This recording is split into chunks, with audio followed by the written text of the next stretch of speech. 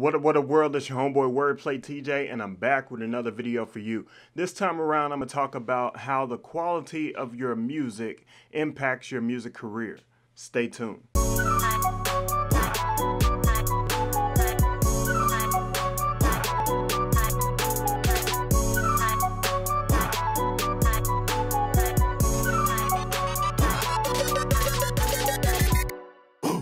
All right, so I just released an ebook called The 4 Ps to Starting Your Music Career.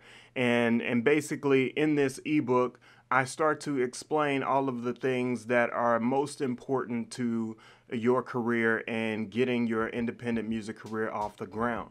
One of the first things is the product. And when you're thinking about the product, you're thinking about yourself and what you're putting out to the world. So in this video, I want to give you a preview of the ebook. If you want to get it, the link is down in the description or up in the cards, and you can go ahead and purchase that ebook for $5 on my website. So let's go ahead and jump into the content. I'm going to talk about quality of your music.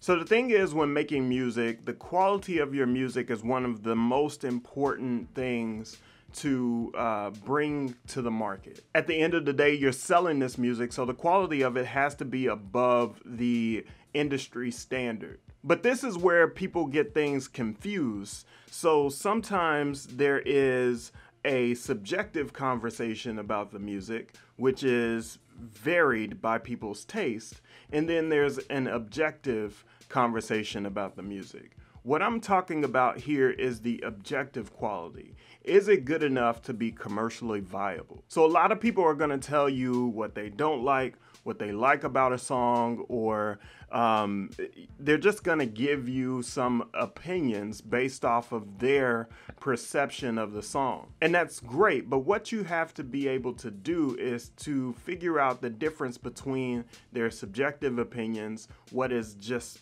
kind of driven by their taste, and what's driven by actual kind of objective musical reality.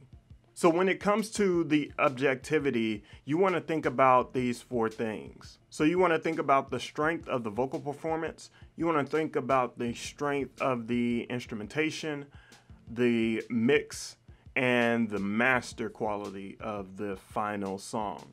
And there's some elements that are included in all of those things. So vocal performance, it's your tone, your pitch, your clarity. When instrumentation comes into play, the harmony, the rhythm, whether or not the pitch is right. And the last thing is the strength of the master. So is it competitive? Is it consistent? Does it stand up to everything else in the industry? So it's your job to make sure that you deliver a great product every single time. So how do you guarantee the quality of your music? You have to think about the 3 different categories that allow you to control quality of your music. Either you do it yourself, either you hire some professionals, or you do a hybrid of both. So if you do it yourself, the costs up front are all, kind of front loaded. So you're going to have a lot of elements that you want to think about. The quality of your microphone, your speakers to listen to. You want to think about your production software and equipment. You want to make sure that you have the skills to even record yourself in the first place. Even the software that you use, like Pro Tools or Logic. And all of that technology and those skills are going to cost you up front.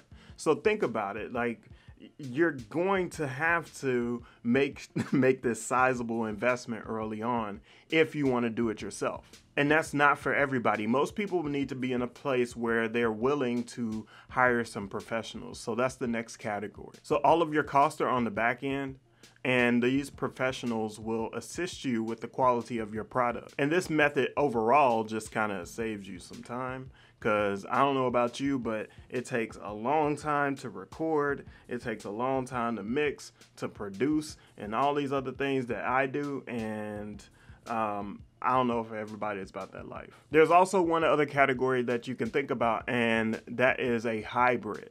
So the costs are blended, right? It's up and down depending on the situation, but maybe you do some things yourself, like record at home, and then you have somebody else mix and master the song. Again, it's a combination of that upfront cost and the back end cost that will kind of balance out your books. At the end of the day, the main goal is to make sure that you have a quality product. You're not putting out crap to the world. So the last thing I want to touch on is that everything that you do must pass a quality control test, right? So think about the vocal performance, think about the mix, think about the master, think about the instrumentation, think about every single thing that went into making this song. Does it stand up commercially? And if it doesn't, then maybe you should go back to the drawing board and think about the quality of your music. So my suggestion is always to put out as much quality music as you possibly can. Not to try to predict a hit record, but just to make sure that you're getting your sound out there and your brand out there and as much content as possible, because when something does hit, then everybody will start to, well, not everybody, but most of your fans will start to go and dig into your back catalog. So that's it. If you have any questions, leave them down in the comment section. Be sure to go get this ebook. Check it out, the 4 Ps to starting your independent music career. And until next time, it's your homeboy WordPlay TJ. Peace. All right, so the video is over now, and if you liked it, give it a thumbs up. Let me know how you feel about it, and then watch more videos about the same subject up here, and then another video that YouTube recommends down here. Peace.